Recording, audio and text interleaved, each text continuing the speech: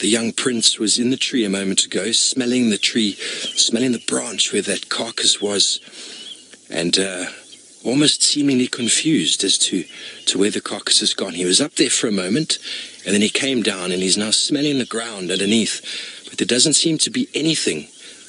There wasn't much left last night, so all I can assume is he probably dropped what was left, and hyenas must have come past, as they do, and picked up whatever was left, and it is gone. There doesn't seem to be anything at all left there on the floor, and he's still trying to figure out what has happened. It's possible he was off trying to go get a drink, and even another leopard maybe came up and stole what was left. It's very hard to say, folks. Very hard to say. We were not here. There seems to be some, you see just in front of him there, Seth, there's some scuff marks on the ground. Can you see that? Just in front of him, left. There, in front of him, just in front of his paws. The ground seems a bit beaten up. Seems a little bit beaten up, as if something was busy there. Not sure what.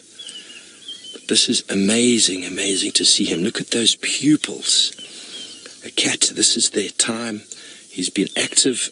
Okay, he was active. Oh, what a boy, eh? What a boy. They are so alert at this time of day. The temperatures, as I said before, are relatively cool. And he is in a very, very good mood. He looks quite happy. He looks very healthy. His eyes, if you see the pupils, they have the ability to completely dilate to massive proportions. Those of you with us last night, we were talking about vision, nocturnal vision and color vision. Look at those eyes. The bigger the pupil gets, like a lens on a camera, the more light that comes in. So it enables them to see far, far better at night. When we were looking at him last night, before we left, when the light was still good, his pupils were little pinpricks. And that is that difference. When you see cats at night or early in the morning, when their pupils are still large, they have so much more of a wild characteristic to them. Really, really is something to behold. You see it in lions specifically, when they have that almost maddening look in their eyes.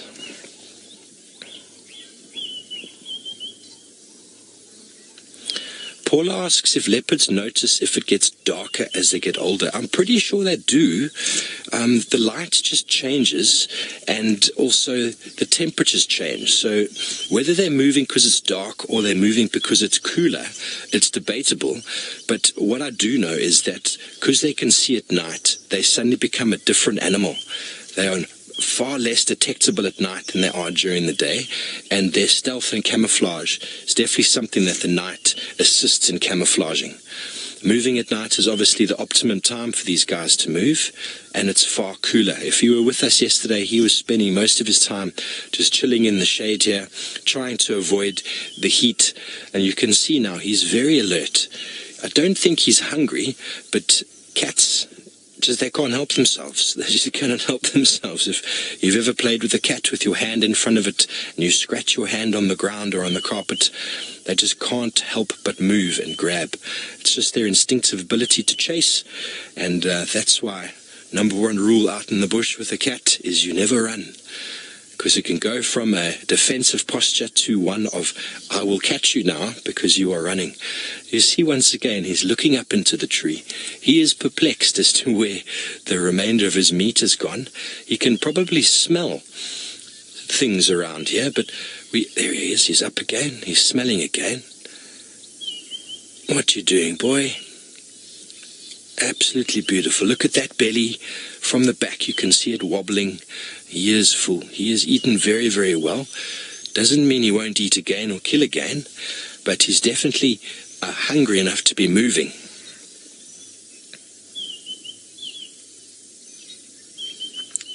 But while we stay here and see what Hosana gets up to, we're going to go and see what Tristan is searching for as Hosana lies down. We'll send you over to Tristan and see what he's searching for this morning.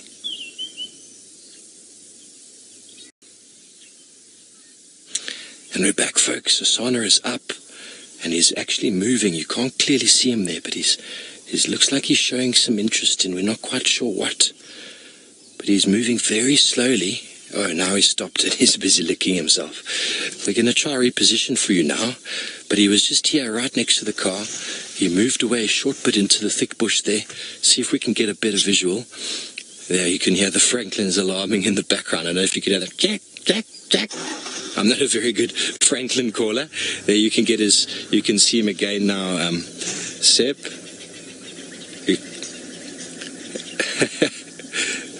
There he is. Look at that tail. Characteristic tail of the leopard. You can see how it sticks out in the bush. That is what cubs follow when the mother moves, is just that little white tail. But he's moving towards the drainage line, so we're going to have to start up and see if we can follow. Just give us a moment, folks, see if we can relocate him. Not sure what he's up to, but he's moving, which is awesome. It's quite something to follow a cat as it moves, because we are in a Land Rover and they are not. And they just wind through the bushes when we have to sort of go around and do what we can. So just hold on there, Seb. Watch out for the thorns.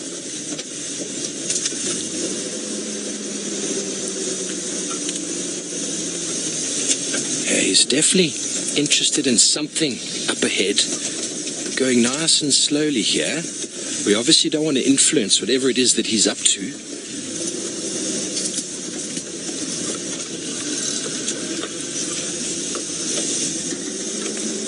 Quite nice, these short wheelbase Land Rovers. They do maneuver through the bushes quite nicely.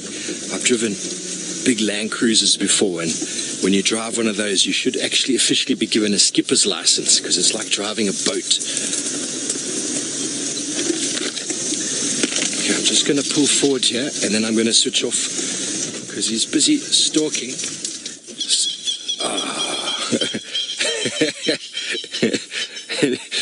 Can you all hear the Franklins now taking off, or the spurfowl, the Natal spurfowl? He was quite interested in them, but he didn't do a very good stalk, I'll be honest with you. Kind of like the brazen stalk of a child that's trying to sneak up behind an adult who pretends it doesn't know that it's there. But now he's got his face in the trees there. Let's move a little bit further up. It's possible the spurfowl are on eggs, and he wouldn't be against raiding a nest. Spurfowls, guinea fowl, they hide their nest just underneath a bush like that, and it is the right time of year for them to do so. And that call that they did as they flew away, that very loud tick, tick, tick, tick, tick, it's to try and attract the predator away. It's almost like a distraction, like follow me and leave my eggs be. And potentially that's what they did, but he kind of had a little look in there. He didn't come out with anything, but he's still doing his thing over there, Seb. Can you see him? How's that for you, bud? Perfect. Look at that, eh? He's concentrated. He's not a fully grown male. I believe he's turning 2 on the 1st of February, so he's still a youngster. He definitely doesn't have his skills down completely yet, and he's you can hear, I don't know if you can hear, but there's all sorts of birds in the trees. They're starting to make alarm calls and starting to chatter, and they all know the leopard's coming, and they all started to get very excited and very upset with him. But he's not too bothered. Let's see if we can continue, folks. It is starting to get a little bit thick over there, but we'll do the best that we can. But while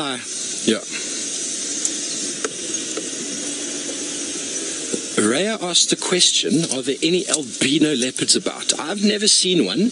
I don't know, to be honest. This is only my first week here in the Sabi Sands, but I've not heard of one in the Sabi Sands. I do think it is something that occurs in nature, but they don't do very well because of their coloration. The white coloration, they don't survive. So it's not actually a trait that follows through very, very well. Camouflage is their #1 success story, and without it, there's a problem. So, folks, we've managed to find the little prince once again. He just crossed the drainage line, not far from where we lost him, and he's sitting there cleaning himself. And it stopped now, but Natal spurfowl has brazenly been coming quite close to him and calling quite loudly, but he's now moved away. But typical of what happens with predators, what they do when they're spotted sometimes by something, they'll just pretend that they don't care and they'll clean themselves. Sometimes they'll just sleep or they'll just walk. There he's up again. A typical tail waggle. Absolutely beautiful boy, this. We're very fortunate to be with him this morning. Seb was just mentioning that it's an absolute pleasure for him, his first safari back, and this is what he gets. We're joined with Johan next to us from Jacana Camp. He's just making space. We're going to try to follow Hosana up this little drainage line here, see if we can stay with him. That's if you'd like us to, of course. I know I would like to, so let's go. We're just going to reverse back a little bit. We're going to go up here, Seb. You happy for that? Hold on, folks. Those of you back home, just hold on, because this is going to get a little bit bumpy as we just climb up. Oh, okay, that might not work.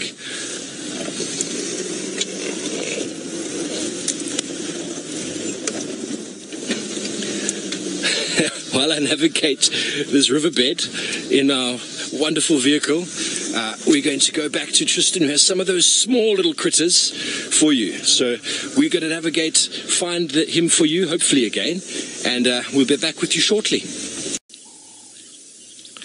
What a silhouette, ladies and gentlemen, what a silhouette.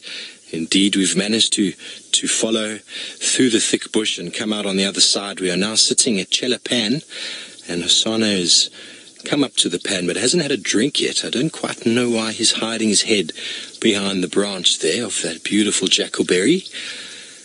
Maybe he can see or smell something that we haven't quite detected yet, but he sat there for a few minutes, just about 10 yards before he moved to where he is. He sat for a little while. Oh, he is smelling, folks. Definitely. There's communication going on along that tree. And he is a young leopard. He is in the territory of other male leopards and female leopards. And there is all sorts of communication signals that have probably been deposited against that tree. Leopards, for one, are renowned for scratching and clawing against the tree. First of all, to clean all the debris and meat and mud out of their claws, because their claws are essential for them to climb, and that can leave a scent from the feet. And then they also quite often will urinate or scent mark spray on a tree there. And so this young prince has not yet claimed a territory. He's way too young for that. He's just walking around and he's just basically smelling and picking up on all of the sensual signs the bush has to offer.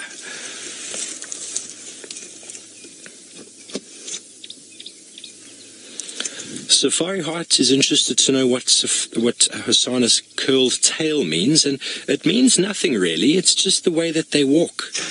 A leopard, when it walks, has got a curled tail. That's how they move, and I think it's got something to do with the evolution of cubs following the adults. It just bobs around behind them, and that little white tip to the tail is what the cubs follow. But yes, he is thirsty. We wonder if he had drank last night, but having a protein meal like he did have last night and for the last day and a half definitely allows for or provides the need to drink. And there he's lapping up the water. There's not the nicest looking water out there, folks. We are blessed with filtered water. These animals, they survive on these pans. These pans are essential for their survival, and they also have a very strong constitution. If we had to drink this water that's been sitting here quite stagnant, there is evidence of elephant dung. There's evidence of a lot of mud. It's been wallowed in, probably by warthogs, probably by elephants as well, a little bit of splashing, but yet this cat will drink it down. There'll be no untoward negative effects. But if we drank it, we would definitely be needing some of those rich man, poor man toilet paper squares for some point later in the day, because it would probably cause us to have diarrhea. Absolutely beautiful shot, that, Seb. Thank you. Can you notice, folks, his ears are constantly searching. Obviously, he's intent on drinking, but the ears are moving left and right.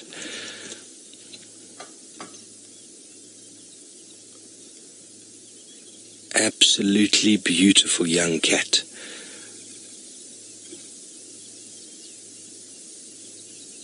Just listen to the sounds of the bush for a moment, folks. You had the woodland kingfisher in the background. I will not try and mimic it. It is a very difficult call to mimic. But I can hear the grey-headed bushshrike.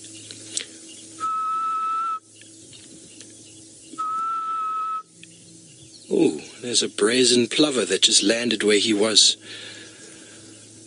Look at that light. There, just zoom in there, Seb. That plover, 3-banded plover, he came in and landed pretty much where the leopard was drinking. He's not bothered. He can quickly flap away if needs be, looking for all sorts of little worms, small crustaceans, absolutely anything that might be on the mud surface. Oh, here he's coming up to us here, Seb. Let's have a look at Hosana. Just in front of the car here, folks. Just over my shoulder, so to speak. He is completely camouflaged in the dapple light with that small vegetation. Hidden behind the guarri bush, I believe Tristan was talking to you about a guarri bush just before. And he's lying down again. I'm just going to try reposition so we can get him back in shot. So, from the plover and the leopard, Tristan has got some tracks of the featherless birds. Not the featherless, but the feathered type.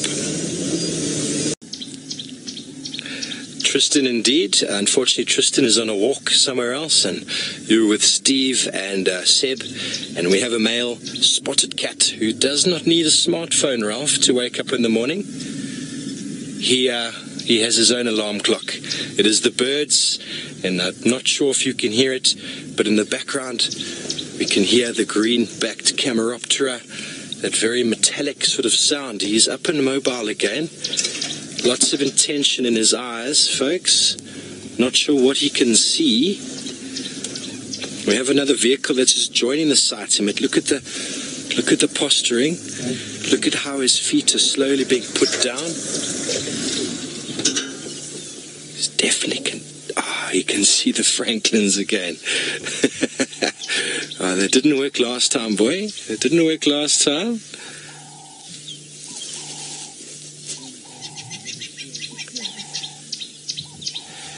Kate Care asks, do leopards hear the same audio that we do? And I'm pretty sure they can hear at a much lower frequency than we can, but I'm not certain at what degree that is. I know elephants can hear it below 5 hertz. We're in about the range of about 20, 21. And cats seem to hear things that we don't hear. There are definitely messages that they communicate to each other and messages that they communicate to us that we seem to not hear at all. So I'm pretty sure they hear it at much different frequency to us. But what that might be, I really am not too sure. So his attempt at the Franklin has failed. He is now coming back to the coolness of the pan. Hello, boy.